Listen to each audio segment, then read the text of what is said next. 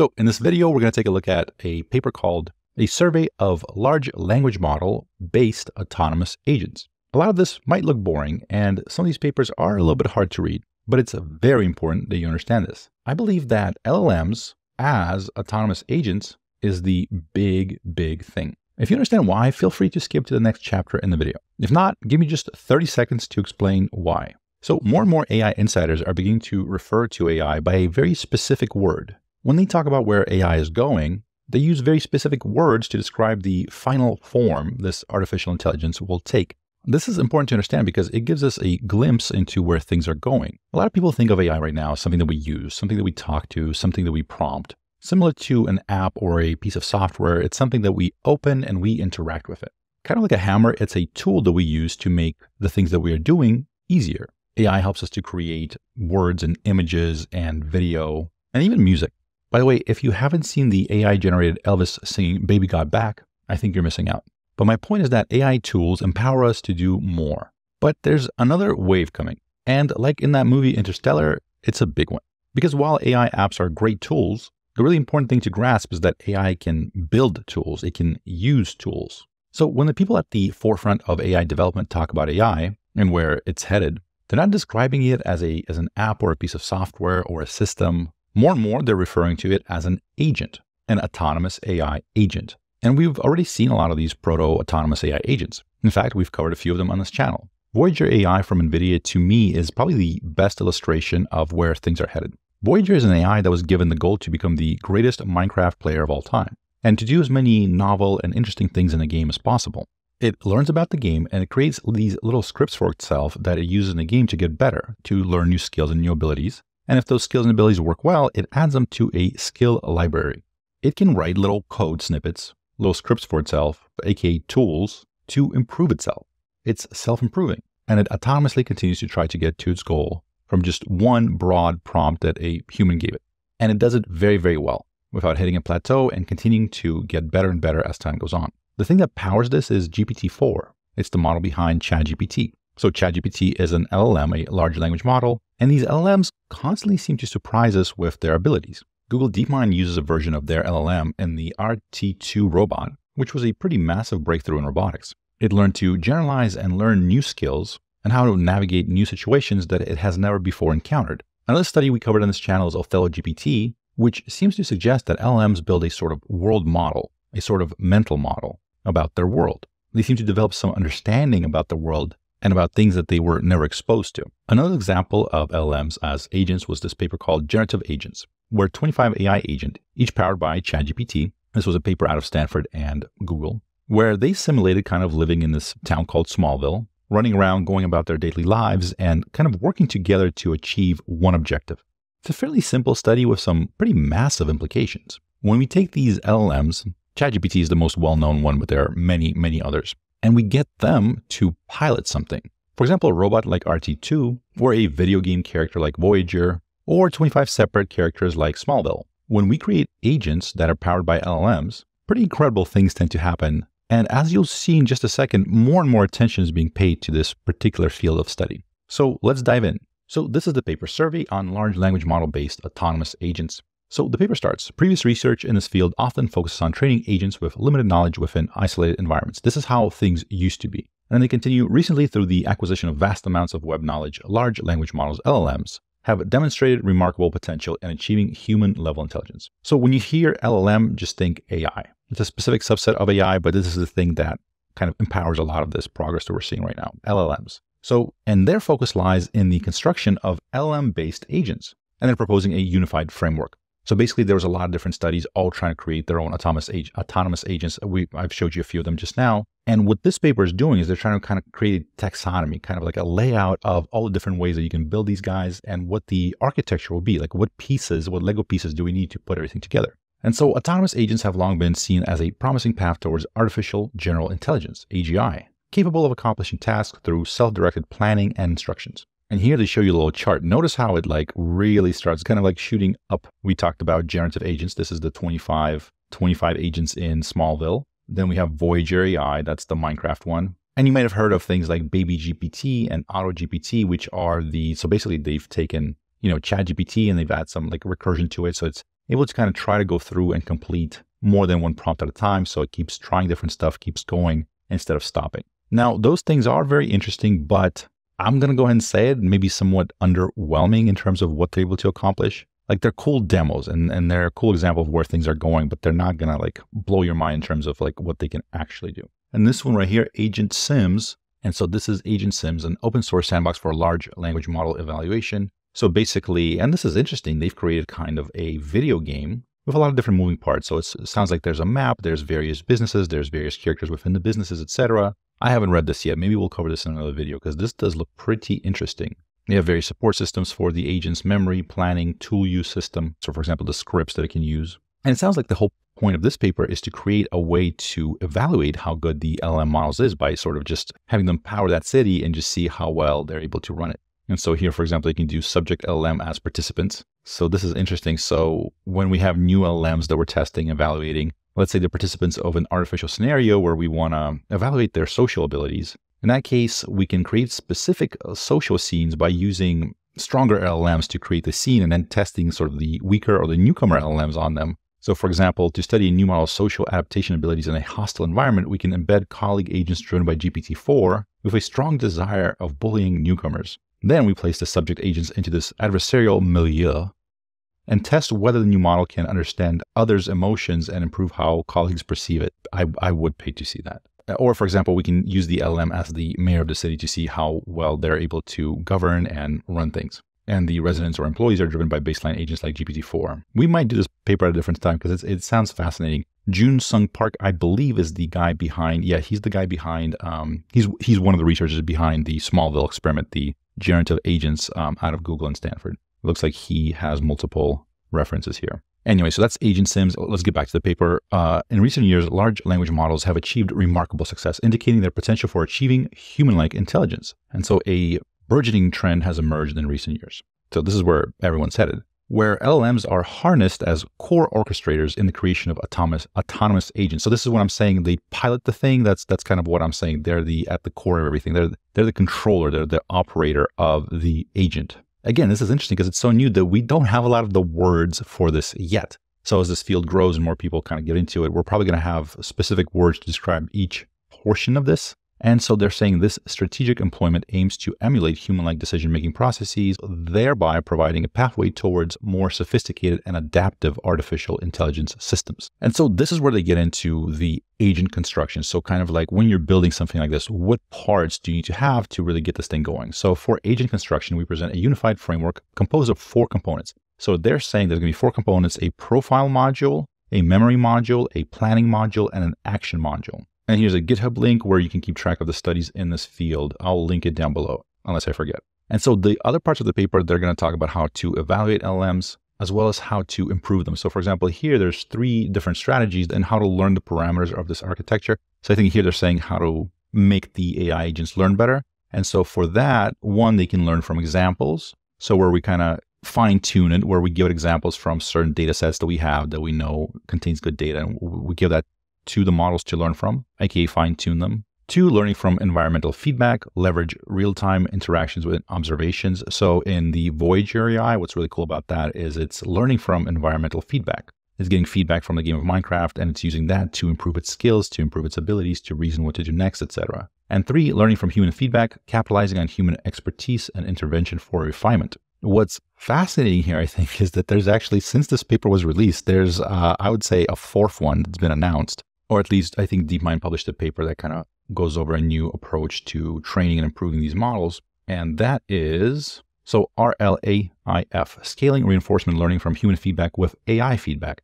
And I haven't had a chance to look at this yet, so I apologize if I'm getting things wrong. But basically, if I understand correctly, so we've had reinforcement learning from human feedback. So it's where a human would say, this is good, this is bad. You know, you hit thumbs up if you like it and thumbs down if you don't like it, kind of like the standard sort of training for, you know, when we're talking about human feedback for these models. But obviously, gathering this human preference label is a key bottleneck, aka it's a pain in the butt. And so basically what they're trying to do is like, can we get the AI to grade itself? Can we have the AI train itself? Or, you know, one model of the AI that's taught how to sort of simulate human feedback to train another model. But I think the point is that furthermore, when human beings rated the 2 different ones from AI or human where humans trained it versus AI trained it, humans prefer both at equal rates. So it seems to be like you could really do that and replace AI feedback with human feedback, and it's totally fine. So AI feedback gets very competitive results. So that's interesting. So here I would actually add 4, have AI graded, right?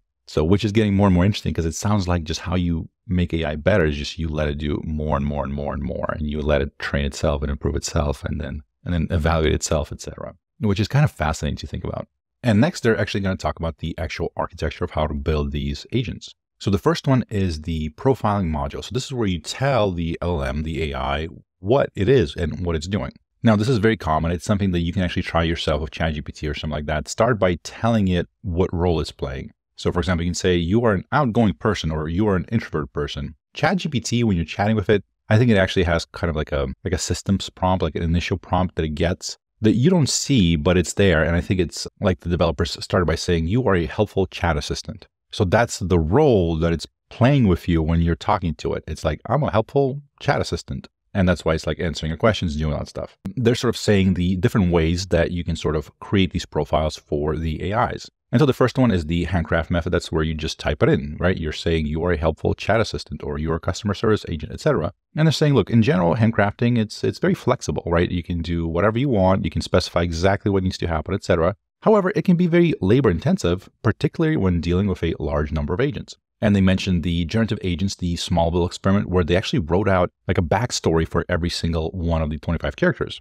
So one of them, I believe, was like Johnny Lynn. And they said, Johnny Lynn, you have a wife and her name is something Lynn, and you have a son and his name is something Lynn, and you love your family and you work at the pharmacy. And this is, and they gave him sort of a backstory that he then just went and executed. And so that LLM model like woke up every morning and said hi to the wife and the kid and then went to work. He generated a whole life based on that initial prompt. So that's, I guess, profiling is sometimes referred to as the initial prompt in other locations. So, and the next one is the LLM generation method. So obviously this is more just you automatically generate profiles, and this can save significant time if you have a lot of different agents. But of course it can lack precise control over generated profiles. And how you can set up the LLM to kind of generate these profiles is you can give it sort of these sort of initial seed agent profiles, right? Here's an example 1, example 2. Here's, a couple different examples of how they should look like. And then it tries to replicate those. And then next is the dataset alignment method. So here you'd be doing them based on some real world data set. So it's got custom tailored to the real world data set, the real world thing that is needed to happen. And so the agent profile is created based on that. And so this is, again, they're illustrating the kind of unified framework of the architecture. So we have the profile, the memory, the planning, and then the action. And so right now we're going over the profiles. Those are the 3 ways that they've talked about how you can create these profiles. And so the next is the memory module, and it plays a very important role in the construction of AI agents. So it stores information perceived from the environments and leverages the recorded memories to facilitate future actions. So this actually played a pretty big role in this generative agents here, where they actually created what they called a memory stream that allowed each and every single agent to memorize things that they found important. And they actually found that later recalling certain memories and kind of analyzing them actually improved their ability to make better decisions moving forward. And this is an example of what that looks like. So the memory stream is a lot of, and mostly useless, boring information. Like when Isabella walks into a room, she found that there's nobody at the desk, there's nobody at the bed, there's nobody at the closet, right? It's just they're not being used. Kind of useless information, right? But what happens is all of this is taken into sort of another module, I guess, or another place where she assigns every single memory on a scale of how important it is based on recency, importance, and relevance. So how long ago did it happen, how important and how relevant it was to a particular task. And so based on that, they were able to kind of put some of these random ideas together into higher level understanding of the world. And actually here's how well those agents were able to execute different tasks. So as you can see here, it starts out with no architecture. It starts out worse than a human worker, right? But as we're adding like the planning, the reflection, etc., as we're adding the observation, the planning, the reflection, once we add the full architecture, it actually is better than a human crowd worker. So adding this stuff makes a big difference. And so memory structures, LLM-based autonomous agents usually incorporate principles and mechanisms derived from cognitive science research on human memory processes. So human memory follows a general progress. So it's basically from short-term memory to long-term memory, which is, I think, probably similar to what generative agents did there. But this can be as simple as like a notepad file, like a text-based file where it just writes down, where it jots down some basic thoughts. With ChatGPT, when you had custom instructions and you had code interpreter, you can actually create these multi-step processes where after every prompt, it saves some of its findings into a text file and then rereads that text file for the next prompt. So that is basically, in a very simple way, kind of like a memory module. And of course, you can make it much more complicated, but it can be as simple as just a text file. So I'm going to skip some of the more deep dives into the stuff because they talk about how the AI agents can engineer more optimized writing and reading processes, etc. I mean, this stuff is interesting, but if you want to read it, I will link the paper, so feel free to read it. We're just going to do like a high-level overview. Another sort of way they're proposing is unified memories, where there's a single framework and no distinction between short and long-term memories. And then they talk about different memory formats, such as natural language, embeddings, databases, structured lists, etc. We're going to skip this because it's a little bit too detailed, but again, a very interesting read for those that want to dive deeper. And then memory operations. So 3 critical memory operations include reading, writing, and self-reflection. And they talk about memory writing, memory reflection. And now we get into the planning module, which again, planning, that's our kind of the third module in this. When humans face a complex task, they first break it down into simple subtasks and then solve each subtask one by one. The planning module empowers LLM-based agents with the ability to think and plan for solving complex tasks, which makes the agent more comprehensive, powerful, and reliable. And so then we present 2 types of planning modules. So we have planning without feedback. We break it down into sub-goal decomposition. So like chain of thought, where you think through things step by step. Multi-path thought based on COT, chain of thought. Some researchers suggest the process of human thinking and reasoning is a tree-like structure with multiple paths to the final result. Self-consistent chain of thought. So we covered something called tree of thoughts, which is a different approach which is kind of what I think they're describing here. So they didn't use that terminology, but I think that's exactly what they're talking about. So kind of that multi-path thought where you think through several different scenarios, you kind of go down those branches and you see where they lead, and then you come back and based on those, you find maybe like the best one to go with and you think through that one. And oftentimes, so having those like branching thoughts and being able to move up and down those thoughts do help create, in some cases, something like 20x improvement in the LLM's reasoning abilities. So we covered that in something called Tree of Thoughts. It's another video that we have on this channel. When I say we, that's just me. I guess it's kind of like the royal we. It's just me. I have a video on this channel. And then we have external planner, and then sort of the other way of doing it. So that was planning without feedback, and the other way of doing it is planning with feedback. When humans deal with tasks, the experience of success or failure directs them to reflect and improve their planning ability. The experiences are often obtained and accumulated based on external feedback. And so basically they're saying you can receive feedback from environment, humans, and other models, significantly improving the planning ability of the agents. Now, interestingly, I'm glad I still have this PDF up because Generative Agents 1, they did have a lot of this. They explained how they went about doing this. And it's very, very relevant to this. So here's that John Lynn character, right? So he wakes up around 6 and completes his morning routine, which includes brushing his teeth, taking a shower, eating breakfast. He briefly catches up with his wife, May, and son, Eddie, before heading out to begin his day. So I think he works at the pharmacy. But as you can see here, it's kind of broken down by these 15-minute intervals. And keep in mind, none of this is scripted. So none of this is coded or scripted. No one tells them what time to wake up. No one tells them any of that stuff. This is all self-planned. And so this is the part that's interesting. So planning and reacting. So while a large language model can generate plausible behavior in response to situational informations, they need to plan over a longer time horizon. If you take an agent like Klaus and you just tell him what time it is, he might say, he wants to eat lunch right at 12, but then you tell him it's 12:30, he's going to eat lunch again. You tell him it's 1, he's going to eat lunch again. So there has to be a certain planning ability. So yeah, to overcome this issue, planning is essential. And so how they approached it, so the whole thing from the top level starts with them telling the top level sort of that initial prompt or the profile prompt, as this paper calls it. And so basically to create such plans, to create a planning ability, our approach starts top down and recursively generates more detail. So the first step is to create a plan that outlines today's agenda in broad strokes. So to create the initial plan, we prompt the language model with the agent's summary description. So what his name is, what he does, school, or does he work, etc., and a summary of the previous day. And so they give them that information. They give the AI that information, and it says, okay, so wake up and complete the morning routine at 8 a.m., go to college at 10 a.m., work on new music competition from 1 to 5 p.m., have dinner at 5:30, and then finish school assignments by 11. So it breaks it up into 7 pieces.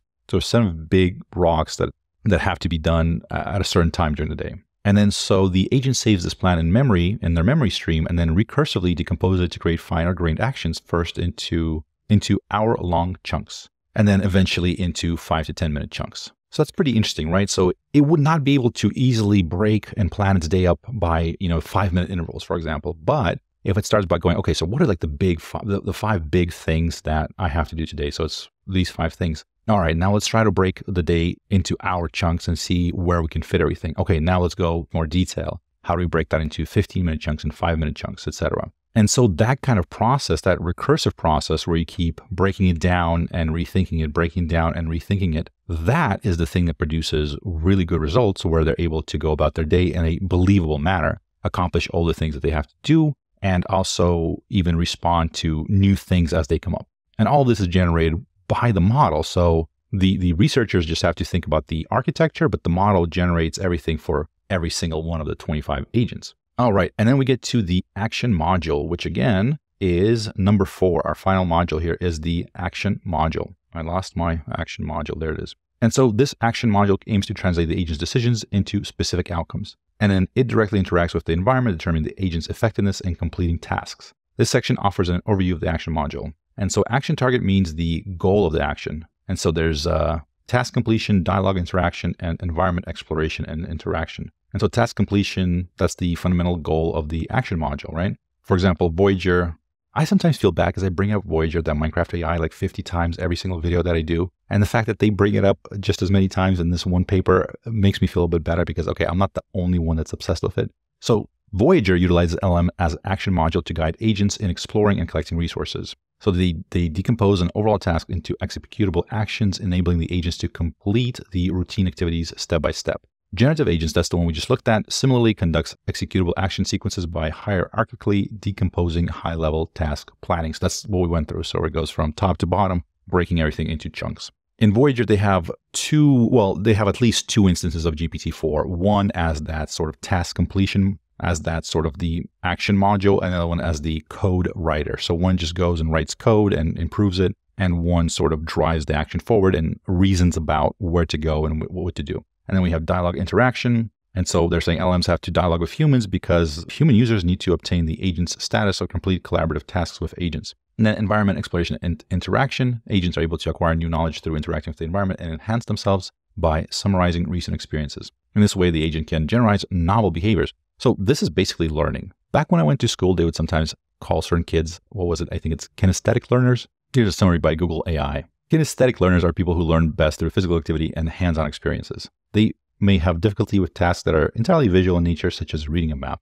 Tactile learners. By the way, did that seem like kind of a diss by the teachers and counselors towards certain kids when they called you that, kinesthetic learners? Like that wasn't a good thing, right? Anyway, so here's AIs as kinesthetic learners, basically going around, interacting with the environment, and learning new behaviors and new skills through that interaction with the environment. And Voyager, again, I love that they use it so much. They conduct continual learning by allowing the agent to explore an open-ended environment. By the way, if you didn't notice, OpenAI just recently, last week, acquired, the game is called Biomes, which is a open source, a massive multiplayer online RPG. That is, I mean, you can say it's a little bit of a knockoff of Minecraft, but it's open source and MMORPG, like I said, but they purchased the company behind it, I think in large part to have access to something that's not owned by another big company like Microsoft, because Minecraft is part of Microsoft now. Again, because a lot of them, that's where they're all skating to. That's where they're all swimming to. The ability to create these sort of LLM-powered autonomous agents and having open-sourced Minecraft-like thing that's an open world where, millions of people can participate in, that can be very advantageous for training stuff like this. And then action strategies, so it's how to execute these steps. So there's memory recollection, multi-round interaction, feedback adjustment, and incorporating external tools. And then action space, so this is the space where, so it's the possible actions that can be performed by the agent. So if they're playing a Minecraft game, obviously it's everything that you could do with Minecraft. Then they bring up Gorilla, which is, it's able to do API calls. So it's able to kind of interact with a lot of different software to try to get the functionality of that software. If you have something that's answering questions or doing some sort of an office work, right? It's whatever you can do on the computer, open up a browser, open up Gmail, fire off an email, go online shopping, whatever. I mean, that's where I think the stuff really gets crazy, is like what happens when an autonomous agent is able to replicate most things that a human being could do on a computer. I've worked in e-commerce for the last 10 years. I've hired a lot of people, that I've never met in my life. Very often, they're virtual assistants, oftentimes from other places in the world. And sometimes I've never spoken to them over video or even audio. It's so email and chat, and they'll have a profile picture sometimes, but it's not necessary. Like you're strictly grading them based on their work. If they're providing excellent work, you're like, okay, you don't really need to know who that person is necessarily, as long as the work output is excellent. What happens when these autonomous agents are able to do some of that work? We're not that far away from it, and that's something that's going to be kind of interesting to witness how that transition is going to happen. And so they're also talking about using external tools such as search engines, knowledge bases, computing tools, etc. And then 2.2 is learning strategy. And so here they kind of go through, because remember, the whole point of this was to take all the sort of everybody that's building these autonomous agents and kind of like create a taxonomy, like an order of who's doing what and see what's working better, what's not. So basically, you know, for the profile module, they'll mark it as 1, 2, or 3. And that's those things where is it handcrafted? Is it generated by the LLM? Or is it database, some sort of database that's applied? And so in generative agents, the Smallville experiment, it's number 1. So they write out the whole backstory by hand. Then for Voyager, I think it's also written out by hand. I think this is supposed to be 1 because they do provide those prompts initially, and they're very long prompts about how to play the game, how to write the code, etc. So I feel like that should be 1, but maybe I'm missing something. And then memory for 1 and 2 for unified and hybrid, and planning 1 and 2 to present planning without feedback and with feedback. So generative agents, they do plan without feedback. So they just keep breaking it down, but there's no feedback based on it. With Voyager, there's feedback because if it writes a script that fails, it is then told, hey, that script failed, try again, and it tries again. What's interesting to me here is there's a lot of things on here that I haven't tested. I probably know a third of these. And I do need to dive into the rest of them to see how they're doing it. But I do want to get to how they evaluate the models. So here they're talking about some of the applications that can be used with social sciences, natural sciences, engineering, you know, of course, robotics, we talked about that, creating software. So social sciences, there's tons of psychology and stuff like that, social simulation, etc. But yeah, it feels like this is just scratching the surface of the things they can do, because it can be much more than this, obviously. And so they go over in detail some of the stuff.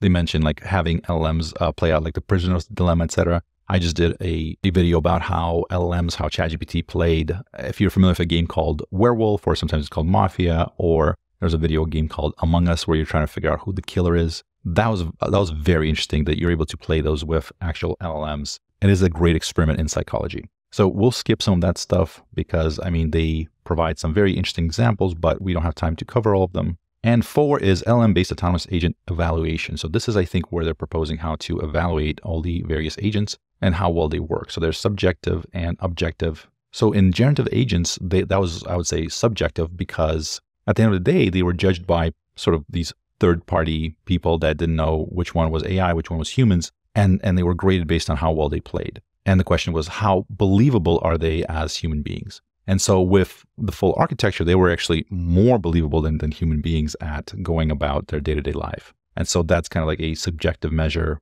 of how well they performed. And of course, with Voyager, I think it was more objective in that it was based on how quickly they passed certain metrics. Like if they built a stone axe 2 hours into the game or whatever, you know, that was the metric. So that was task success metrics. These metrics measure how well an agent can complete tasks and achieve goals. So success rate, reward, coverage, accuracy, etc. Or human similarity matrix like we did with generative agents. So that's it, but I am curious to know what you think. Am I correct in thinking that this is where a lot of people are going, where a lot of people are focusing their time and effort? Not just here in the US and the Silicon Valley with OpenAI and Google and Microsoft and NVIDIA and all of them, but also across the world, in different countries of the world, as well as the open source community that's a little bit more global. It seems like more and more people are just wondering, like, where can I shove this LLM into? Like, can I shove it into home automation, or can I shove it to answer emails or whatever? How many different applications of this can there be? In fact, I think one of the commenters on an earlier video said that he just expects for him the next 5 to 10 years to just be selling his services of incorporating LLMs into everything. And I think that some of the examples were like home automation, business automation, etc. Because this thing, based on its abilities to kind of reason, make certain decisions, and just kind of like figure stuff out and read and observe and plan based on that, it just seems like every little thing that we interact with could get smarter, could get better, could be a little bit more automated. And we don't need AGI for that. We don't need the much, much more advanced model. It feels like GPT-4 can do a lot of this. If not it, then just like the very next version that comes out should be more than enough to do a lot of these tasks, especially when you incorporate all the other things in it, all the other architecture, and give it all the tools it needs, etc. So what do you think? Was this interesting? Are you thinking about building your own? I'm working on a lot more content about how all of us can try to build our own autonomous agents. The interesting thing here is that you don't really need to be at the top of sort of the tech skill ladder to do some of this stuff. It feels like a lot more people are going to be utilizing this. It does seem like LLM models are just a little bit more like democratic. They're a little bit more accessible to more people. And I think we're going to see some pretty remarkable things. If you made it this far, thank you for watching. You're a trooper. Please subscribe for more AI content. My name is Wes Roth. Thank you for watching.